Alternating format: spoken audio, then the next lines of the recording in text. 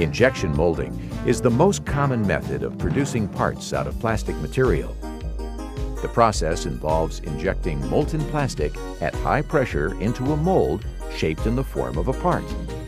Once this plastic cools and solidifies, the mold opens and the part is ejected. Injection molding is an extremely versatile process that can produce parts with holes, springs, threads, hinges, and undercuts in a single operation.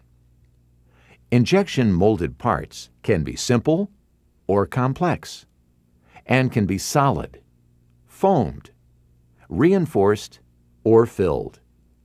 They can be small or large, thick or thin, flexible or rigid. Injection molded parts also lend themselves to endless decorative effects. They can be polished, textured, hot stamped, plated, colored, or clear. No other manufacturing process offers the range of capabilities injection molding provides. Injection molding machines range in size and complexity from desk-size units up to machines the size of a small house. All injection molding machines are a combination of two systems, an injection system and a clamping system. The injection system heats the thermoplastic material to its appropriate viscosity or flowability and then forcefully injects it into the mold.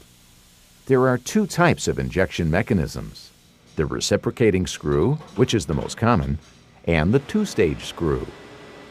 The main parts of the reciprocating screw injection system are the hopper, a reciprocating screw inside an externally heated injection barrel, a hydraulic motor, and an injection cylinder. Resin material is fed to the injection barrel from the hopper. These hoppers may be filled manually or vacuum-fed automatically, and often have dryers attached to the top to remove the moisture from the material. As the resin enters the injection barrel, it is driven forward by the rotation of the screw, which is powered by the hydraulic motor. The resin plasticizes or melts as the turning screw drags it towards the nozzle end. This is referred to as drag flow. Drag flow causes the polymer molecules to slide over each other, creating frictional heat, which melts the material. External heating bands provide additional heat to the injection barrel. The heating bands bring the material to its final temperature and compensate for the radiation heat loss. The temperature is controlled by 3 thermocouples in the barrel and 1 in the nozzle. The screw consists of 3 zones. The first zone, which is 1/2 of the screw, is called the feed zone. It has a constant flight depth, which forces the material together and rids it of air. The second zone, called the melt zone, has a decreasing flight depth, which reduces the plastic volume. This causes the plastic molecules to rub harder against each other, plasticizing the material. The melt zone leads to the third, or metering zone. The metering zone has a constant flight depth much smaller than that of the feed zone. This section acts as a pump. The tip of the screw has a one-way valve which lets the material flow only towards the nozzle end. The force of the plasticized material pushes the screw back as it turns. This builds a chamber of plastic in front of the screw. When enough material for the injection shot is melted, the screw stops and pulls back to decompress the material.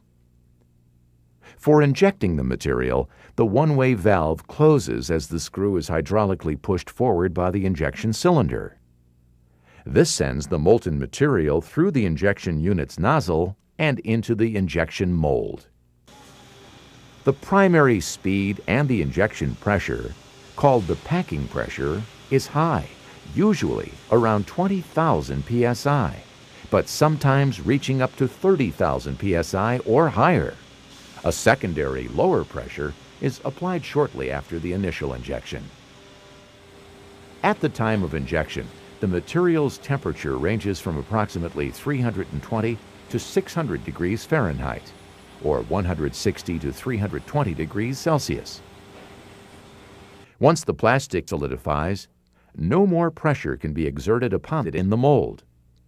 The reciprocating screw then begins to rotate again, melting material for the next shot.